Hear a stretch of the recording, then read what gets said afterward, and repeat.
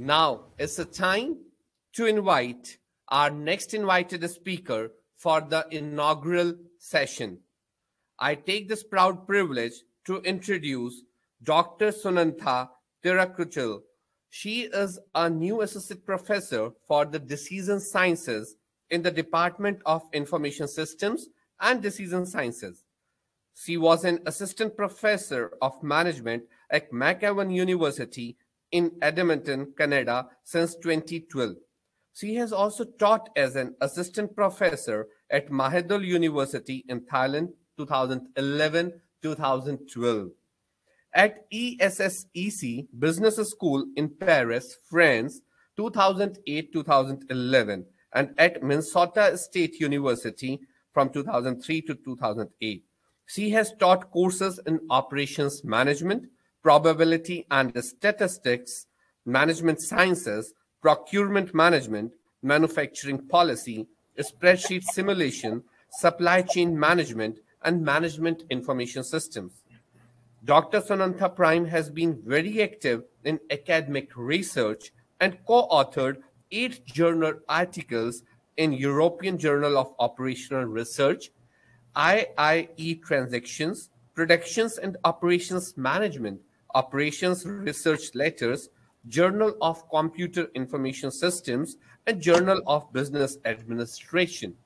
She has a book chapter published in Learning Curves, Theory, Models and Applications, CRC Press 2011. She has also published several refereed proceedings addressing topics in inventory decision, maintenance outsourcing, and learning and forgetting in setups. She has received many awards and research grants. Dr. Sunantha was awarded a PhD in Operation Management in 2003 at Purdue University, USA. She received an MBA in 1994 from the University of North Carolina at Chapel, North Carolina. She earned many more certifications. I request Dr. Sunantha Prime and welcome her to the board. Dr. Sunantha, please raise your hand so that we can take you up to the main screen, and I welcome you on behalf of SRD. Hi, thank you for the introduction, and thank you for your invitation for me to join this event. It is an honor to be part of the Society of Research Development. So the items that I'm presenting right now, it is supply chain management with learning and forgetting.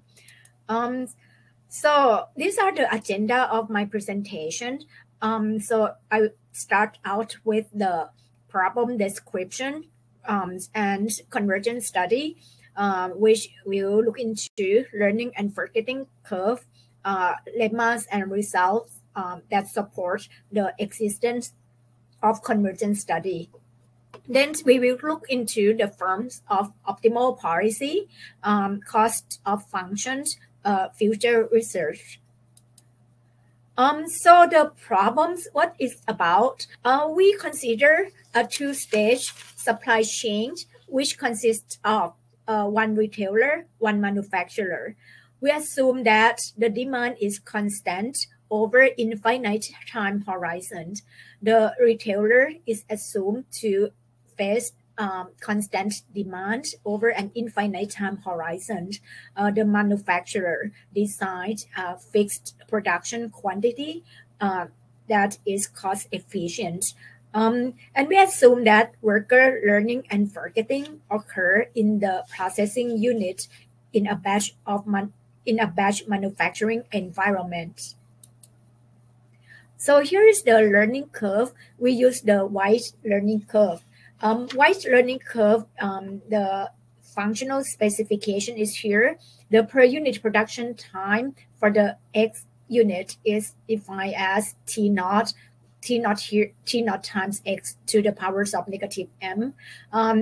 T naught is the initial production time prior to any learning, and M here is the learning slope. The forgetting curve that we use is the Convergence and Levin.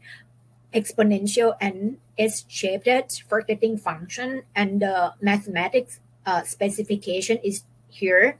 So the function f t of t and I, the function f of t and I represent the per unit production time after an interruption of I time units, given a production times of t at the start of the interruption, and b here is the forgetting coefficient. And we define the function g of x as the experience level at the start of a batch, given that the x is the experience level at the start of the previous batch. So the results that we found is that the function g of x, or the experience level at the start of the current batch, is increasing in the experience level at the start of the previous batch. The function f of x here represents the amount of forgetting. In here, the interruption durations or the break between batches are constant. So the amount of forgetting is increasing in the amount of learning or accumulative amount of learning so far. So based on lemma 1 and 2, we derived the results, and we found that the function g of x, which represents the experience level at the start of current batch, has a unique fixed point, and we define the functions. We define the fixed point as the x star. So I talk about the experience level, and function g of x represents the experience level of the current batch. Experience level, in fact, it is the total learning and forgetting so far, and it is expressed in the cumulative unit of production on the learning curve. Now, the second result really show the convergence. So we look into the sequence of the experience level from batch 1, batch 2, and further down, batch 3, and so on. And we found that the sequence of experience level monotonically increase or decreasing, and it converts into the fixed point x star. Now, in terms of form of optimal policy, there are two stages in this supply chain, retailer and manufacturer. The retailer experience the constant demand over an infinite time horizon. So the appropriate or the optimal policy for the retailer is the EOQ, similar types of policy, which is the lot size is constant, zero inventory in the order arrival period, and the retailer pays order to manufacturer at fixed interval or at regular interval. So that's the form of optimal policy at the retailer. How about at the manufacturer? Manufacturer selects the cost-efficient fixed order quantity, and this fixed order quantity is the multiples, integer multiples of the order quantity at retailer, and the manufacturer must complete the batch of QM units just in time to meet the first shipment, to be delivered to the retailer. The batch completion are scheduled to take at regular intervals. Now, how to derive the optimal algorithm, or the algorithm that provide the least cost? So we need to be able to write up the cost functions. So there are two stages. So there are costs at the retailer and the costs at the manufacturer. So we define QM be the manufacturer production fixed size, and QR is the retailer fixed order quantity. The manufacturer batch size is the multiple integer of the retailer order quantity. So at manufacturer stage, there are like the worker work on producing working on producing batches. So at retailer, there are production time and there are production cost, and these are mathematics form of production time, and the function below here is the forms of production cost. Now, let's say the retailer produced three batches of the manufacturer produced 3 batches of retailer order. So let's say the retailer order at this time for the QR unit. So the inventory at manufacturer go down by QR unit. And then the second order from the retailer, another QR unit, the inventory at manufacturer go down by QR unit. And same thing in the third batch of the retailer. When the retailer order for the QR units, the manufacturer inventory go down by the QR unit.